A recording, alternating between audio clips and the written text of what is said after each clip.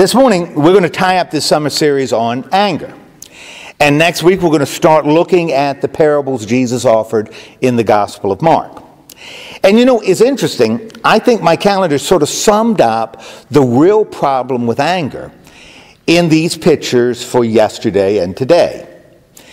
You see, since we adopted Coco Chanel into the Rudiger family, Debbie has given me a dog calendar every Christmas. You know, it seems like the right thing to do. And each day there's a picture of a dog. And then some interesting fact about our canine friends, or sometimes about the dog itself. Except that is on weekends. On weekends, there are two pictures of dogs, one for Saturday and one for Sunday, but both have the same theme. And even though I'm not quite sure why the publisher picked these two for the last weekend of August, I'm glad he did. Because I think anger is one of the most powerful and enticing distractions the devil can throw at us. In fact, it's one I'm embarrassed to admit I fell for this last week. You see, anger can not only distract us from our relationship with God and others, it can also cause us to lose sight of the big picture and what we really want to accomplish. In short, losing it can really cause us to, well, lose it. And for that reason, I think it's important for us to figure out how we might better manage our anger. And just like we talked about over the last 9 weeks, when we're mad, it makes sense to, 1, think before we speak. 2, once we're calm, express our anger. 3, get some exercise. 4, take a time out. 5, identify possible solutions. 6, stick with I statements. 7, don't hold a grudge. 8, use humor to release tension. And 9, practice relaxation skills. Now, I firmly believe that doing some or maybe all of these things will help us when we're angry. Of course, if doing this stuff was 100% effective, then we could have finished last week. But I hope everyone knows that's not always true. I mean, even if we convert those 9 imperatives into a checklist, sometimes the hurt or the disappointment or the pain or the frustration that underpins the anger is just so great, well, it's really hard to let it go. In other words, we might need some help. Now, this really shouldn't come as any great surprise, though. My gosh, there are plenty of situations in life when we're faced with something that's so disruptive or so disturbing that we just need help. And this includes everything from a neighbor who built a fence on our property or a mole on our shoulder that's changed color, to a huge spider in our bathtub, or well, maybe a skunk running around in our basement. But regardless of the reason, sometimes we might need to find some help to manage our anger. And that's what we're going to talk about this morning. First, when might we need help? And second, who might be the best in providing the help we need? And so that's what we're going to be doing for the next, 10, 12 minutes or so. And as it relates to the first question, when might we need help? In my opinion, there are 2 telltale signs. Of course, having said that, I'm assuming we've already tried doing the 9 things we've already discussed. You see, if we've done the best we could with what we had, but we're still stuck in the past, that may be a sign that we need a little help, a little shove. In other words, no matter what we do, the hurt just won't go away. It just won't. The disappointment lingers, and we continue to feel the emotional pain every time we think about the person or the situation that's made us mad. And if all that is still around, and it's feeding our anger, we might need some help to break the cycle. Because I'll tell you, this is not the way God wants us to live. I mean, just listen to what the prophet Isaiah wrote. Forget what happened long ago. Don't think about the past.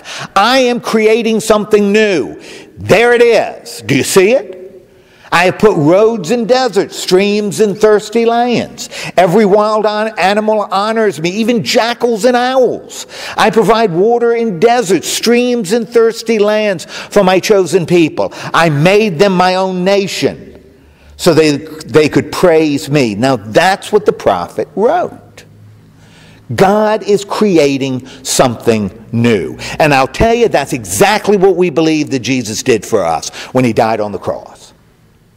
He created something new because he freed us from our past. And I think that's what Paul had in mind when he wrote, anyone who belongs to Christ is a new person. The past is forgotten and everything is new. God has done it all. He sent Christ to make peace between himself and us, and he has given us the work of making peace between himself and others.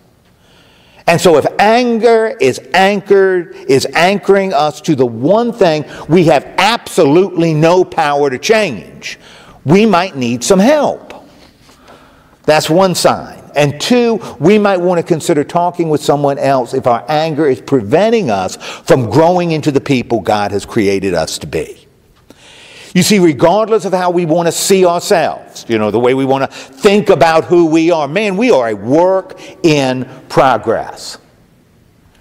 In fact, this kind of growth was what the Old Testament book of Proverbs was all about.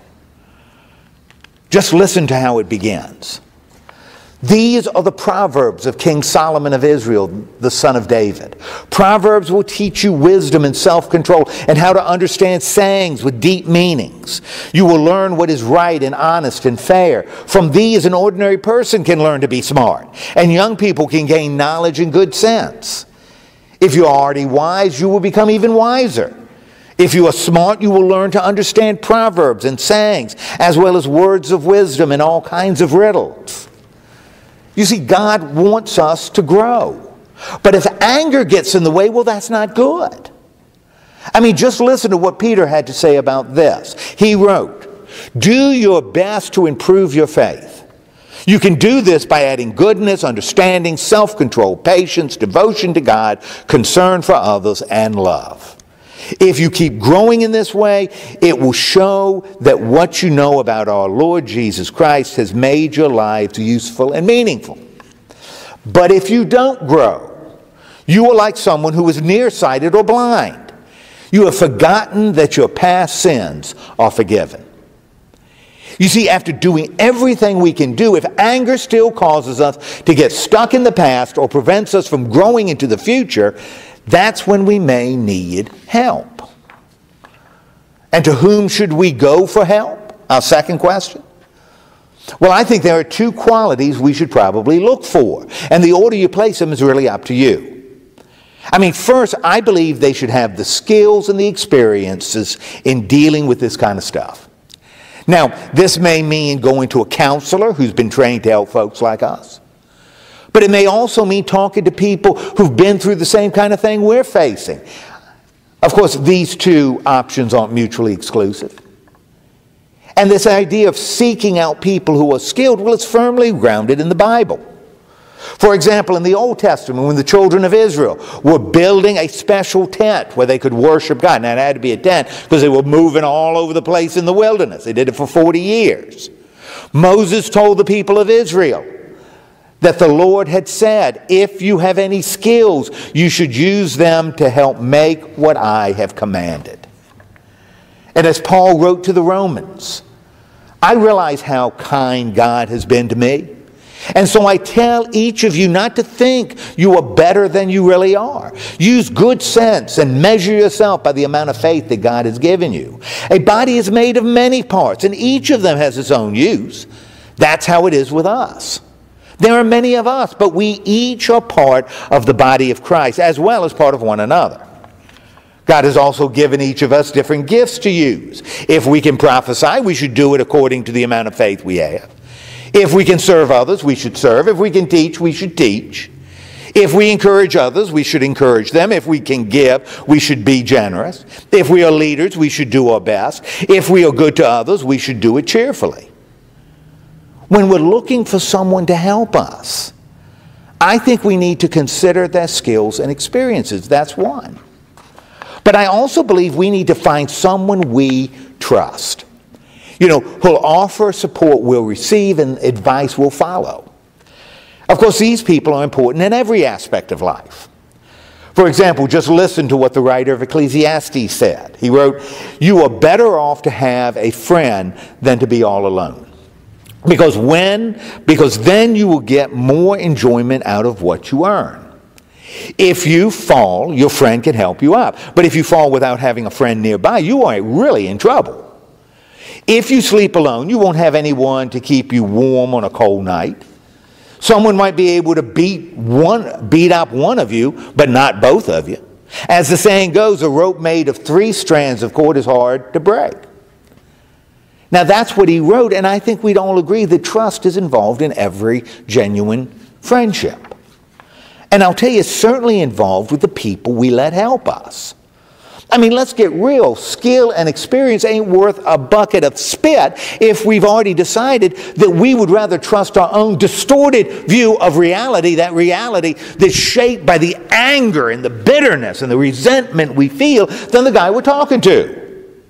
For him to help us, not only do we need to believe we need help, I mean, duh, we also need to believe that he's the one who can do the job. And for that reason, I think it's appropriate to follow the advice of John when we're deciding who deserves our trust. He wrote, "Dear friends, don't believe everyone who claims to have the Spirit of God. Test them all to find out if they really do come from God. Many false prophets have already come out into the world, and you can know which ones come from God. His Spirit says that Jesus had a truly human body. But when someone doesn't say this about Jesus, you know that person has a spirit that doesn't come from God and is an enemy of Christ. You knew that this enemy was coming into the world and now is already here. I'll tell you, if we're serious about getting help, we should find someone who's both skilled and trustworthy, just so long as we remember that whether or not we trust a person is always our decision. It's up to us." And so there you have it. How we might better manage our anger. But like I just said about trust, whether or not we do anything is still up to us. God isn't going to force us to do it. We have to decide. And when we do, not only will it help, but it just might make it easier to do it again. Because I'm afraid for most of us, anger is just a recurring part of life. But on those occasions when we don't, and we give in to temptation, and when we let anger control us, not because we think it's the right thing to do, because it happens. We're weak. We're human. I think it's crucial that we remember that Jesus came to save sinners, and that our eternal destinies are secure in God's loving and merciful hands, and that's true whether we manage our anger or not. Amen.